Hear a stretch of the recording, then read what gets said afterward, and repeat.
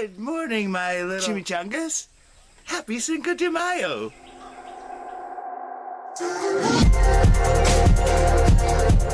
All right, you guessed it. It's a Brewday.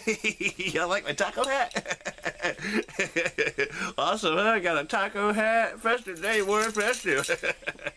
I am brewing a beer. You know, I really should be brewing something like a Corona or Sol or something like that, some Tecate.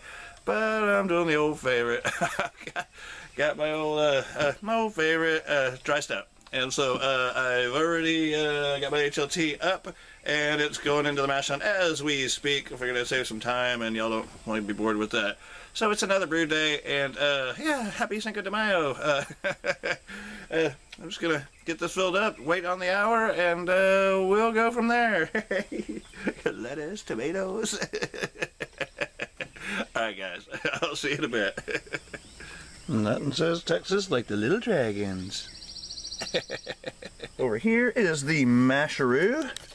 It's all underlit, and I can't see what you're saying there. I can see, but I'm not left-handed. Here we go. Alright, so this is what we got. That's what we got brewing, boys. This is the dry stout.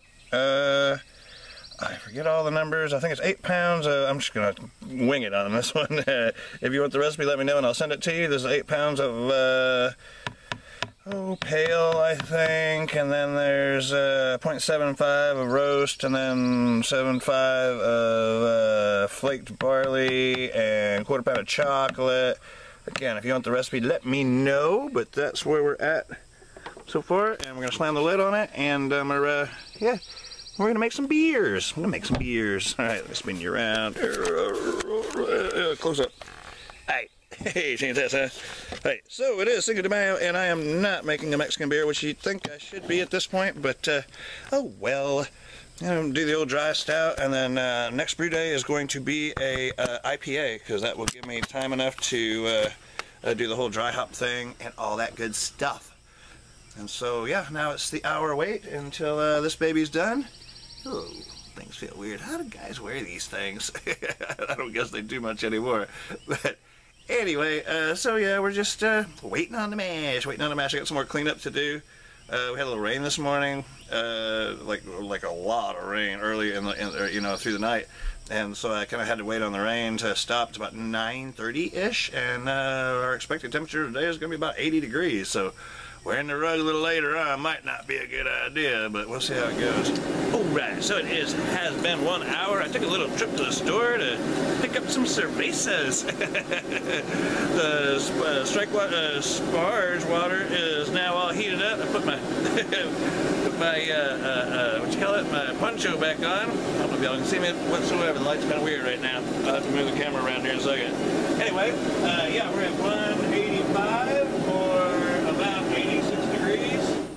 And so that is that. I am going to do a little barrel off. Give me just a second and I'll get set up, and we'll look at the color of this bad dog. I'm going to sparge for probably about an hour. Let me move you around over here maybe. Whoa. And so give me just a second and let me get things together, maybe readjust the camera because I look like a negative again, and yeah, I'll be back. Okay, let's try this thing. Maybe this will be a little more better. Alright, so, yeah, like I said, it's been the hour.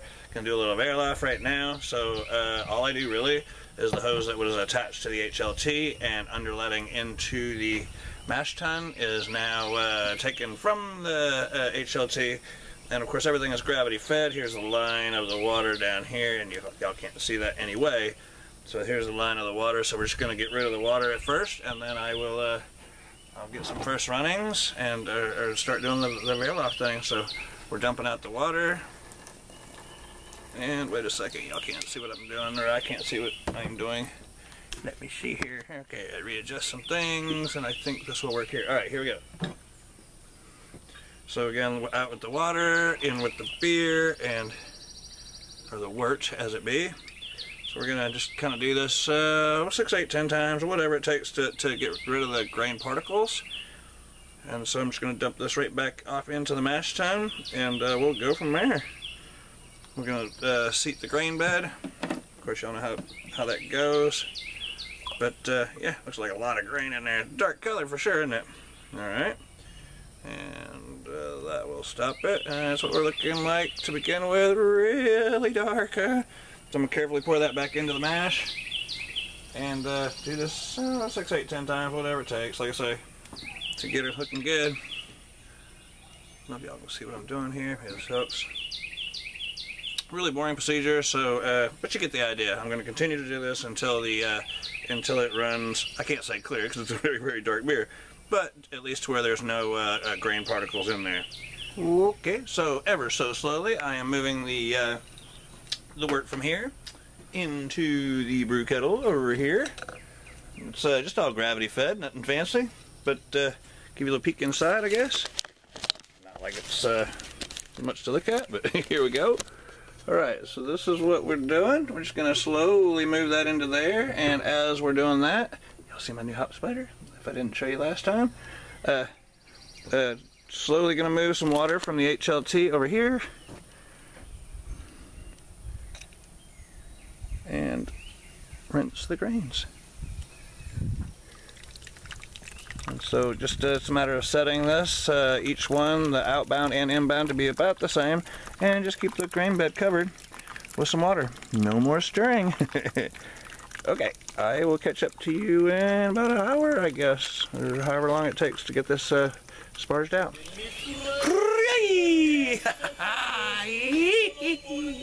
Alright, continuing the theme. Corona Extra and una frosty mug. Oh, I hope the weather works for me here. It looks like it wants to rain. Oh, there was no hiss. No hiss. Who bottles this stuff anyway? Alright, so just like you'd expect, very, very golden, very, very clear. Little head on top of it inside the bottle. I'm not doing a review. I'm just talking. Alright, of course you're not going to see it in the frosted glass until it starts to thaw out a bit, but here we go. I got the mariachis playing in the back. You know, if they get me for copyright on this, somebody's done their homework, so give it L, boys. Alright, cheers to the beers. Oh yeah, finger and a half head, smells like corn. Drink up to the maize.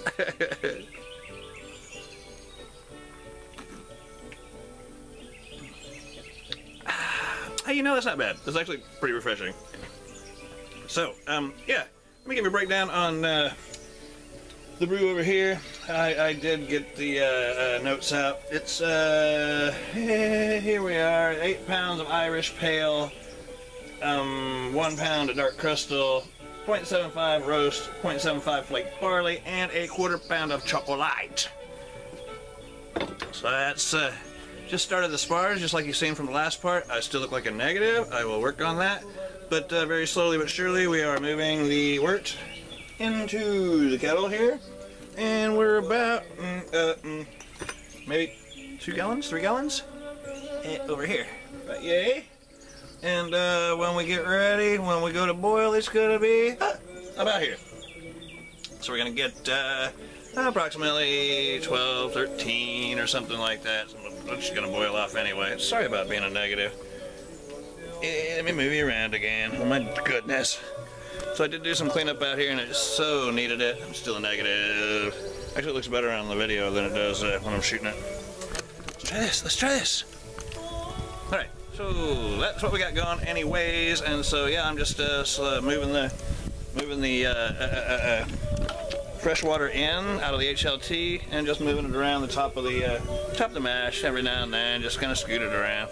You know how it goes. One day I'll get one of those sparge balls or whatever it's called where it can kind of do it for itself.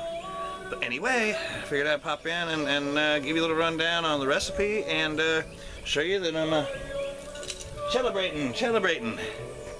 Alright, look at that there, boys, with the floaty. Oh, it's ice. It's ice in there. Cheers, and happy Cinco de Mayo.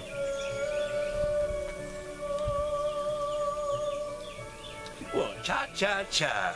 Alright, we're making it further along. Ooh, bugs around here. Alright, so we're making it further along. My very, very dark wort is turning kind of reddish. I don't know if you can see it necessarily. Getting reddish, and we are about, peek in there, right about here. So still got some more to go, but afraid I'm going to share another cerveza. Hey! This time, Dos Equis, the 2 X's. And if you didn't know, my avatar, or whatever you call it, the guy that I'm with there, he was the spokesperson for this particular brand of beer, Dos Equis. I think they replaced him for a younger guy. Mucho más putos, maybe? If you don't know it, ask somebody who knows. He's not debonair and suave like the other guy. But anyway, Dos Equis. This is a cerveza, obviously. It is a 4.2, so it's fairly sessionable. Alright, let's get a crack on it and get it poured in a glass. Alright, little cannon smokers. I don't know if you can see it or not. Little cannon smokers. It's in a green bottle, so it already screams skunky. So yeah, we're just sparging out now, and just filling time with drinking beer. Hey, how about that? So yeah, you got an hour wait on the mash, and then you got an hour wait on the sparge. So what you gonna do but have a couple of fríos cervezas. Cervezas fríos, actually. Said that back ass word, huh? Alright, let me get a little head on it, baby. There we go. Ain't that pretty? Looks just like a beer commercial, boys. Nice and clear like you'd expect. You can see my mug straight on through it. Cheers.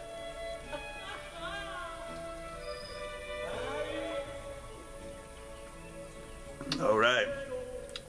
A little less corny, a little more skunky. Good thing it's only once a year, right? It's all good. Alright, I'm going to continue to sparge. I'll catch up with you in a minute. Hola, compadre. ¿Cómo está? I'm back. Okay, so where we're at now is the HLT is now empty. There's still some liquid in the mash tun, and we're almost to volume over here. We are right about... Being very careful. I'm probably going to get out of this whole punch-out thing. It seems like a safety hazard at this point. We're about here. So, what I do at this point is I check the refractometer, and I'll try again to let y'all see it. It never ever works out for me. Oh. Anyway, it is at a 1040. I'm holding my tongue all wrong. Anyway, it's a 1046. We're supposed to be at 1041 on an original gravity. Now, see, if I get it to 1041 and then boil it down, I'm going to be above that to begin with. So here's where I calculate my volumes: is just keep hitting the refractometer, and if I can get it to a 1041 or just a little bit less, I'll gain that gravity back by boiling it down. So that's where we're at. So we're about 10 gallons now, but I keep an eye on it. Like I said, get it right around that 1041 or a little less, within 4 or even 6 points. Then I'll gain that gravity back by boiling. So that's where we're at right now. I got a slow heat on it now, just to kind of bring up the temperature. And so I don't want to ruin my tubing. I got a slow boil on it now, or a slow heat on it now, and I'm still a negative, guys. I'm here. I see you. So that's where we're at. We're at a 1046, like I said, and so we're gonna shoot for the 1041, and or a little bit, like I said, and so that's where we're at. See you in a minute when I get to the hot break or something. Anyway, I'll catch up with you on the downhill now. It's all on the boil. All on the boil. Time to get another cerveza. Alright, guys. So far, so good. Knock on wood. Alrighty. Yeah. Hopefully my refractometer's right. Otherwise, this is going to be a big screw up. I am at 1044. And I don't even want to put any more in there. Well, let me grab you off of there, I guess. You can't see in there. Alright, give me just a second. Sorry to get so close. Alright, yeah, so, here's where I'm at. Holy macaroni. Can you see what I'm showing you? Let me see if I can see what you're seeing. Anyway, I am every bit of like 14 and maybe 3/4 gallons. Maybe even closer to 15. It's a 15.5 gallon keg. Holy mackerel. So again, hopefully the refractometer's right, and I'm not doing something wrong here, because I've got I got a lot of word in there. Oh, you can see me. I got a lot of word in there. Alright, so yeah, I'm gonna get on with the boil, and I'll see you on the hop drop, I guess. Adieu. I have never been so patient monitoring a hop break. I got it passed, and so I've set the timer for 5 minutes, monitoring the heat closely. This keg is full, baby. So, alright, in the 5 minutes we will be dropping some Target hops, and I got the little sheet over here for it. Actually, this one's empty because I emptied it into the other one. I don't know if you can see it. I guess that's not so important over there. Usually used in any British style ale for bittering. Also has an intense hop aroma. It's a 10.8 alpha acids. Target. That's a couple of years. Oh, I guess 16 is like the year of the hops anyway. Yeah, so I guess a couple of years old. I don't know if that's good or bad. But I just went ahead and put them in this other one because he put some in here and then the others were in that little satchel I just showed you. So anyway, 5 minutes and we'll drop these guys in the pool. So far so good. Wow, it's a full kettle. Alright, catch you in 5 to watch that exciting hop drop. Woohoo! Well, that wasn't long. Alright, 5 minutes are up. And I got these here hops. I read out the stuff a while ago.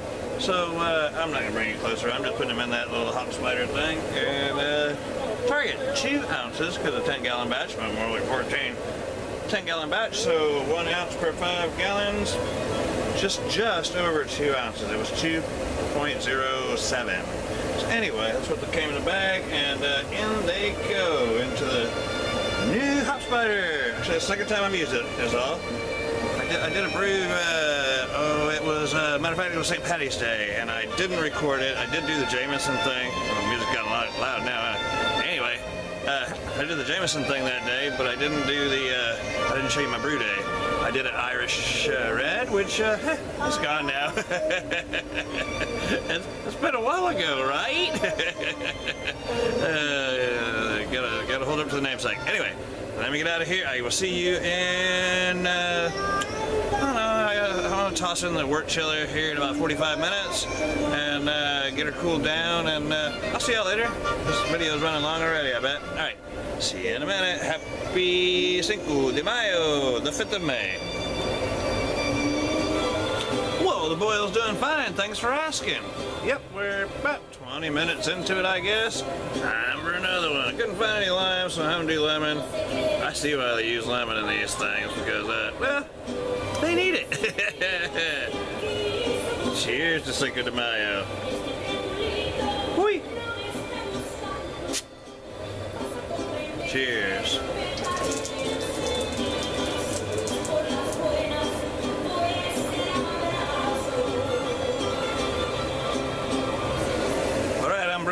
It's time. Time for flame out. Oh, I'm awfully close. I think it always resets at that middle spot, I think. Time for flame out. It has been another 15 minutes, or I forget when I checked in with y'all last. I got the wort chiller in and replaced the hose because I had some troubles with the output hose. It was leaking a little bit, and that's the one you don't want leaking. By golly, it's hot. Anyway, let's get to the flame out. Done. How about that? That easy.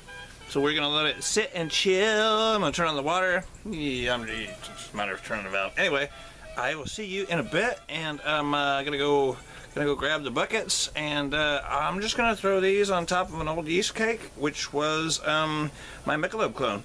I've got 2 buckets. Both of them got yeasters in there. The Stark flavor is gonna cover up whatever stuff that was in there from the other one, and away we go. So just that easy. Yeah. Let me get her chilled down. It's gonna take I'm doing the old submersible thing. You've seen that thing or not, maybe? I know you've seen it. Anyway, it's this guy. Okay, that was hot. Got this guy in there. Whole 50 foot of 3/8. 3/8 soft copper. And man, it smells good.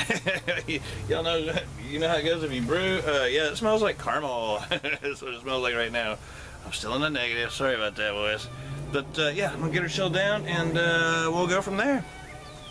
Get a final gravity, or I mean original gravity, after I get it into the cool down and into the buckets. And I kind of been checking it, and I don't know if my refractometer's wrong or not. I forgot what I told y'all last time, but I'm seeing a 155 now, which is pretty good. As for my level, it boiled down just a bit. I guess I can grab you up. Anyway, you gotta trust me here. It didn't come down, but maybe an inch and a half, inch and 3/4, maybe. So just a lot of volume in there still. I'm still up to about here, you know. Can you see me? Over here, it's about this high, so it's still another 3 fingers or more above that top rib. Anyway, let me get it chilled down, and I'll get a final gravity reading, and it's been an excellent day so far. Once I fall into the brew kettle, all this went well. Numbers a little high on both volume and original gravity, so win and win. Been a great day. And this is really getting hot. I gotta get out of this thing. I put it on a while ago, but yeah, I gotta get out of this thing. It's just too much. Demasiado! It's just too much. Alright guys, yeah, I'll catch up with you here in a second.